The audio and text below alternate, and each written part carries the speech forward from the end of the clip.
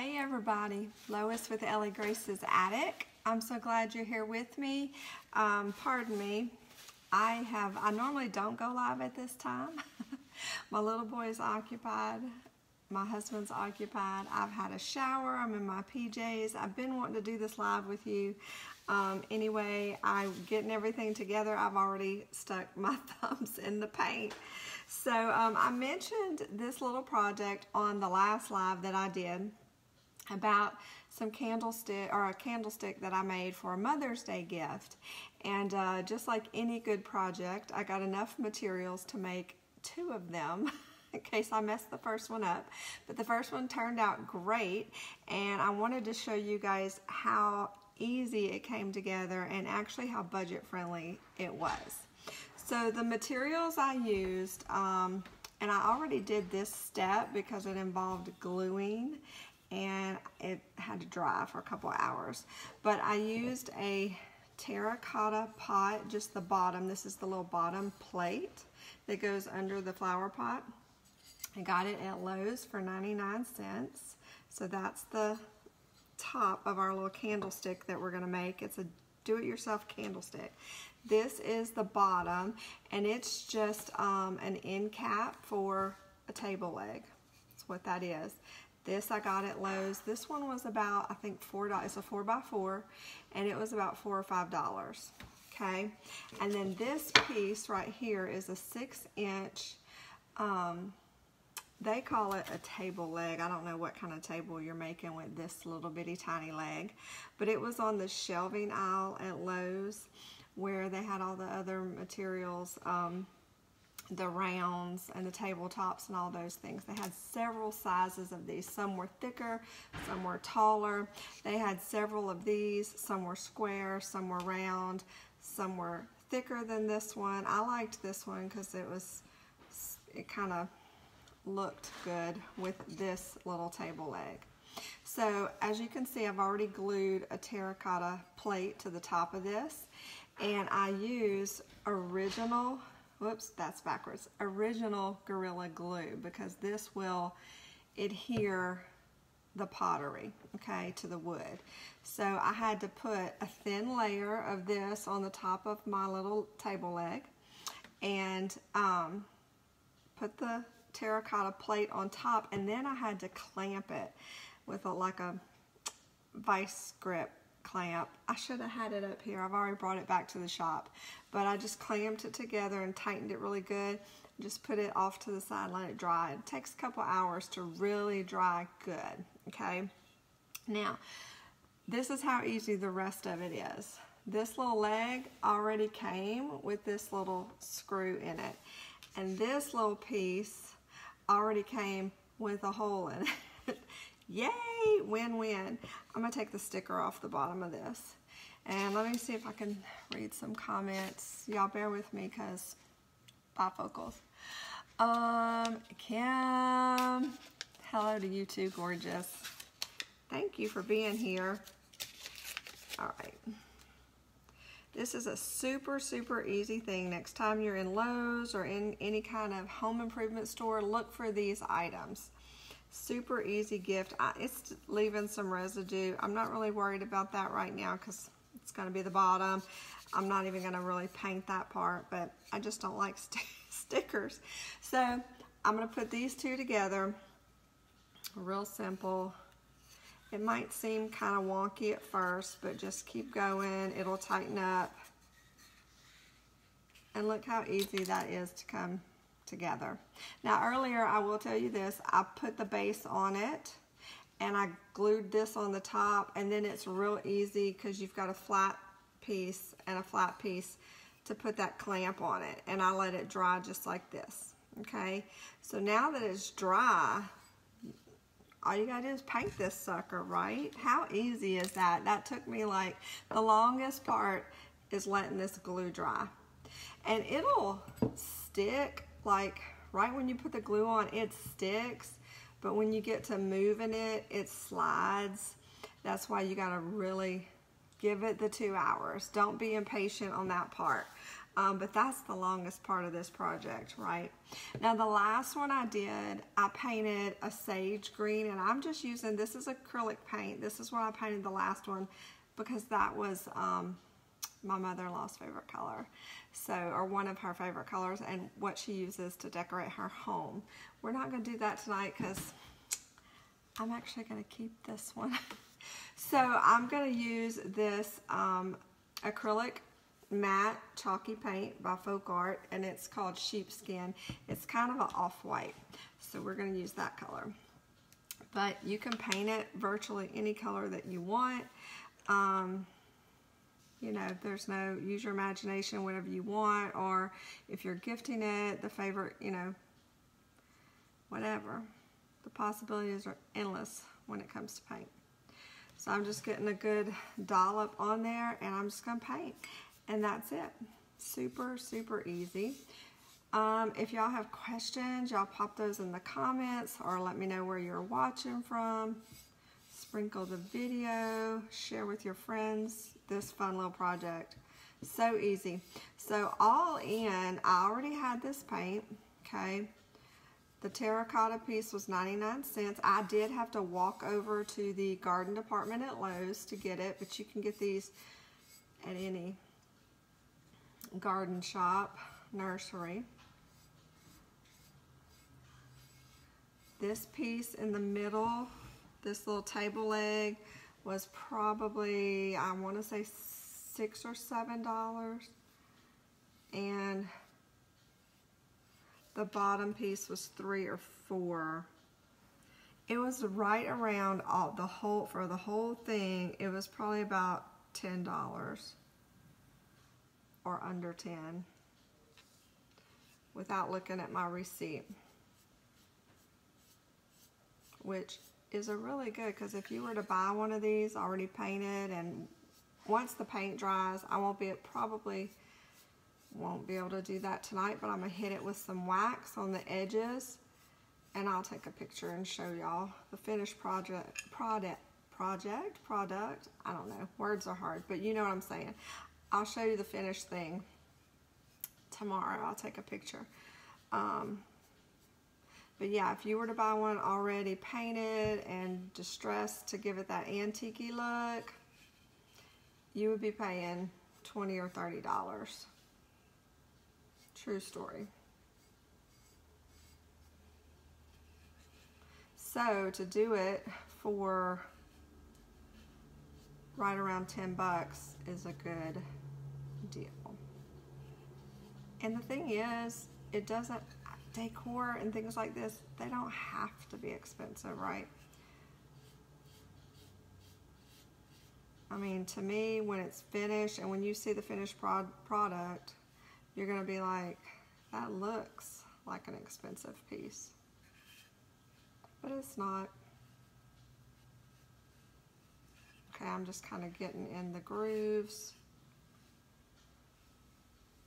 And I love acrylic paint, chalky paint. It's very forgiving.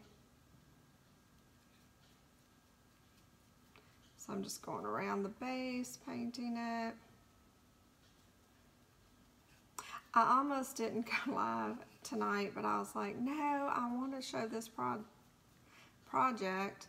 Number one, I gave it as a Mother's Day gift, but this this is really something you could give an any time of the year gift, a birthday, a wedding. It can be put in a basket. It can go in conjunction with another gift. And you can use it, like you could put, you could just put a candle by itself on here. You could put a candle in a jar. I actually, in one of the pictures I'll show you when I post tomorrow, I also gave her a mason jar that I had painted with chalk paint and made it into a vase, and some fresh flowers, and I had that sitting on the top. So it could be a pedestal for just about anything. You could put a candy dish on it. So it can be used for many things. It could be a cupcake stand. I love gifts that are multi-purpose. All right. We're just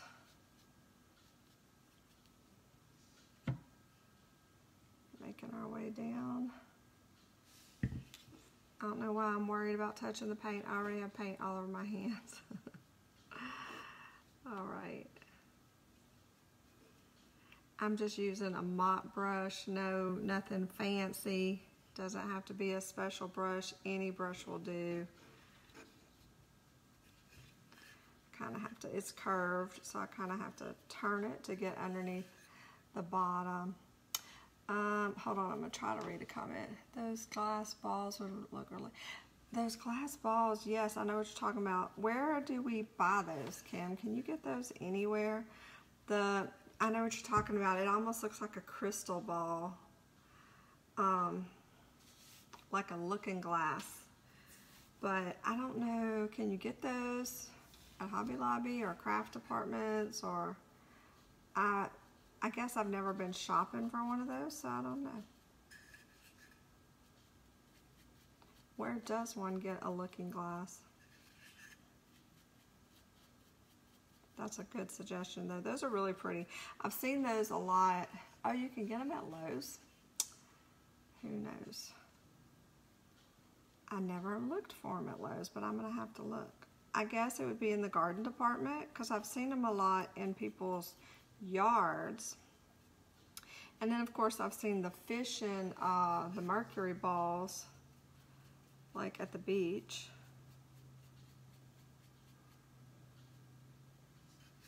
That would be a great idea though. I think I might have to.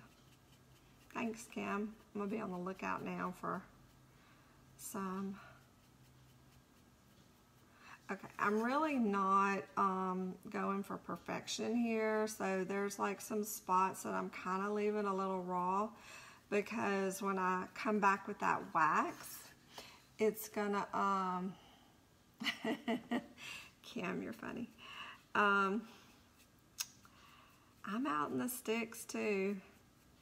Anyway, I'm leaving some of the spots. I don't know if you can see, well, you might not be able to see. There's a few spots that like don't have full coverage because when I come back and hit it with the antique wax, it's gonna get those spots.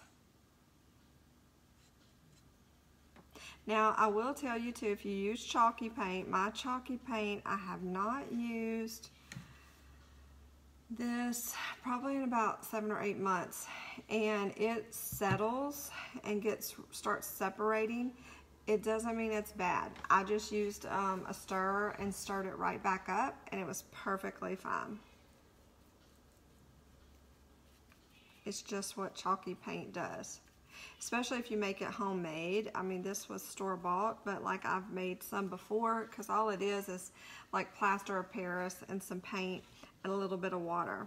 So that plaster of Paris will start settling and separating, and it looks really funky. But it still paints. Never fear. All right. So now, hopefully this top part is mostly dry, where I can get this in base without getting too much more paint on myself, because, you know, I did already take a shower. Y'all, I'm a hot mess. If y'all haven't figured that out by now, I mean, most of you have followed me more than a minute. If you've been around longer than a minute, then you know I'm one hot mess. Oh my goodness. It's kind of like a train wreck. Just can't stop watching. All right, now we're gonna hit these sides like so. And yes, I'm getting paint on the table, but that's okay.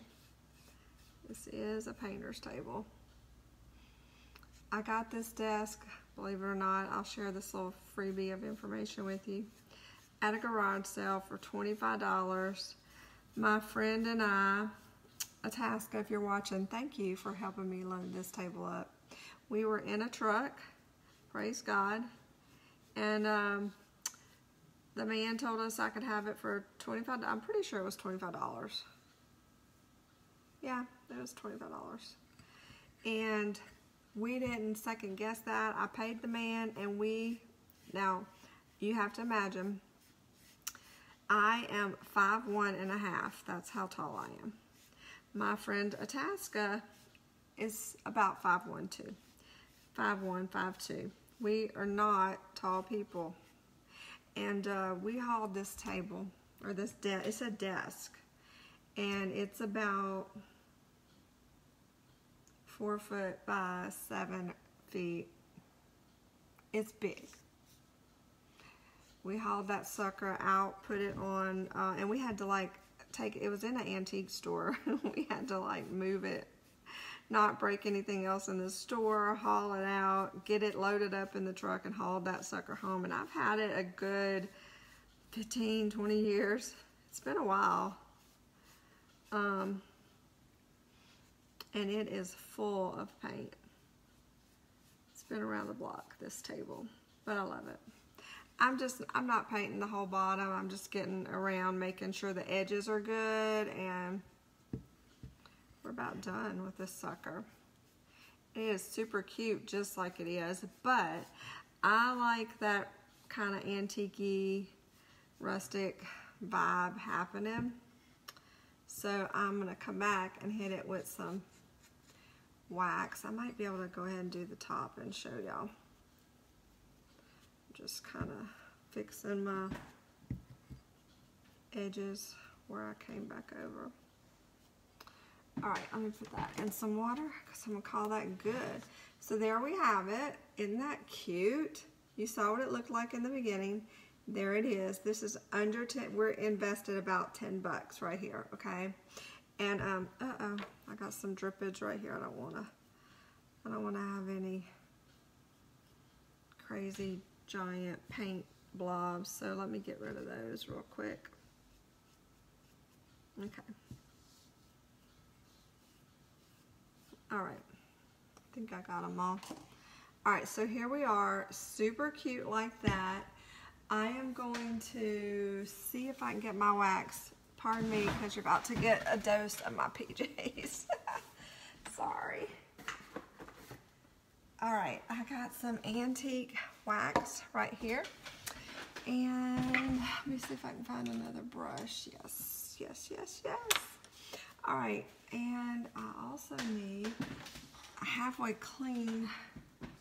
That one's not clean. Hold on, I gotta get a clean paper towel. Y'all don't go anywhere.